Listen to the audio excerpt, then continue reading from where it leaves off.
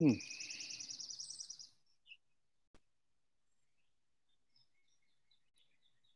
Good morning and welcome to my backyard. When the early church faced discrimination, they changed the system and they changed it by focusing on changed hearts. Discrimination and prejudice were absolutely everywhere in the first century. Romans thought that they were better than everybody else because they had conquered everyone. Greeks thought that they were better than everybody else and called them all barbarians because they thought their culture was superior. Egyptians thought that they were better than everybody else because they thought of themselves as the oldest people in the world. And of course, Jewish people thought of themselves as better and called everybody else Gentiles. All of this prejudice made its way into the church. As the church grew and expanded, they also encountered these cultural schisms. The one that they really faced very early on was a division between Greek speaking cultural Jews and Aramaic speaking traditional Jewish people. There was a divide between them, and it showed itself up in the very first days of the church when Greek speaking Jewish people accused Aramaic speaking Jewish people of favoritism. And the apostles dealt with it in a really unique and interesting way. They began by telling the entire congregation to solve the problem. They didn't jump in and fix it, they didn't rescue people. Rather, they empowered people, giving them the responsibility to address the issue. But they also put two parameters in place. They said the people who would be resolving this issue and would be changing the system moving forward, that they had to be people who were competent and wise, and they also had to have the Holy Spirit. They had to have the Holy Spirit. Another way of saying that is that their hearts had to be in tune with God's will. Right? They had to be people with transformed hearts. This is not new in the Bible. Throughout the Bible, and particularly in the Old Testament, we hear again and again that people who did administrative work had the Holy Spirit. They were in tune with what God had to say. You know, all work, all work is spiritual work. And in this day and age right now, where we're talking so openly and having these honest conversations about racism and prejudice, it's good to keep in mind that we need to change systems. Systems need to change, but there is also spiritual work happening here. This is heart work. This is people work. And what does the Holy Spirit have to do here? Well, it's so important to keep in mind that every time we deal with people, that every time we serve a person, we are in fact serving a person. Every time we engage with someone, we're not only meeting a material need, we're not only giving something over, selling a product, as it were, but we're all also dealing a person with a person. And so we are also giving dignity, giving respect, giving a sense of worth. Systems need to change, but beyond that, hearts also need to change. We need to be highly mindful of the fact that every time we interact with a person, we're interacting with a human being, someone made in God's image, someone for whom Jesus Christ gave his life, somebody whom Jesus thinks of as having worth and as having dignity, somebody worth the utmost respect. And we need to then treat all people with dignity and respect. Without that, system change isn't enough. Without dignity and respect and value, system change can't be enough. And so the apostles, the first century church, as they dealt with discrimination in their midst, they made sure that they had people in place who were guided by the Holy Spirit, who had humanity at the very forefront of the work that they did. And so you and I, as we engage prejudice here in our world, in our culture, in our society, need to be mindful of this as well. That systems need to change, that protocols need to be put in place, that we need to approach these realities in new ways.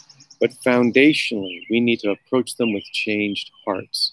We need to bring respect, dignity, and worth to all interactions, to every time we meet with a person, that their humanity is at the forefront of our engagement. All right, we're going to go to prayer now. And as we pray, we will pray as we have been, which I will give time for silence. And then you can also pray into that silence.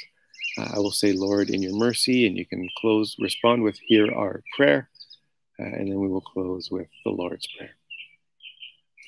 God, we thank you for this beautiful day. We thank you that you are with us. We thank you that your sun shines down upon all people, on the righteous and the unrighteous, as the Bible says. But in this day and age where we're so highly aware of prejudice, where we're so highly aware of racism, we are aware that your sun shines down upon all people of all colors, of all backgrounds, of all ethnicities.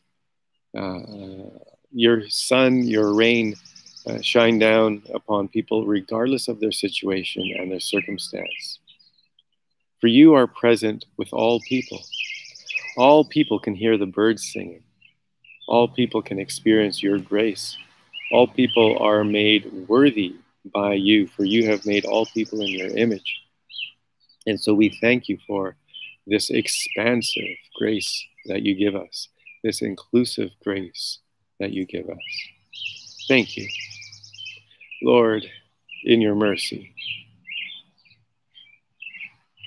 And we approach you in this COVID-19 time as we begin to talk about reopening our societies, reopening our culture, as congregations are talking about how to best reopen worship services.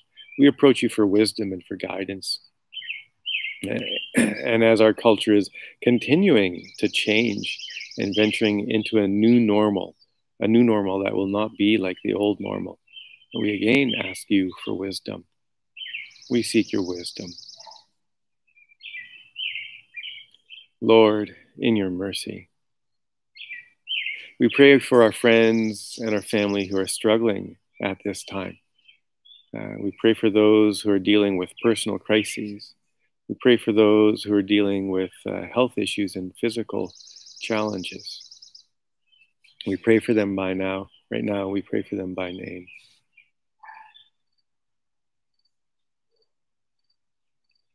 Lord, in your mercy. And we pray for this issue of racism and prejudice that we're dealing with culturally. I thank you for this open conversation. I thank you that it would appear as though we're taking this seriously. I thank you that there is a desire for change. And so we pray that this would be meaningful, that out of this, systems would in fact change, and that out of this, hearts would be transformed, and that we would deal with all people, Black, Indigenous, people of color, of all hues and varieties, as it were. That we would deal with people from changed hearts, from places of transformed hearts, recognizing that all humanity has you in common. So I pray, dear God, that this would go well. We pray this in your name, Lord, in your mercy.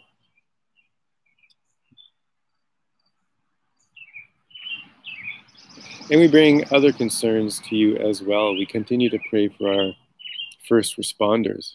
And we thank you that COVID-19 appears to be well handled in Canada right now. I thank you that the case count is going down and that we're making good progress here. I pray that it would last. I pray that we would put steps into place so that there is not a second wave later on in the fall. We pray this in your name, Lord, in your mercy. And we pray together, our Father, who art in heaven, hallowed be your name. Your kingdom come, your will be done on earth as it is in heaven. And give us today our daily bread, and forgive us our trespasses, as we forgive those who trespass against us. And lead us not into temptation, but deliver us from evil. For yours is the power, the kingdom, and the glory, forever and ever. Amen. Amen. Have a great day. God bless.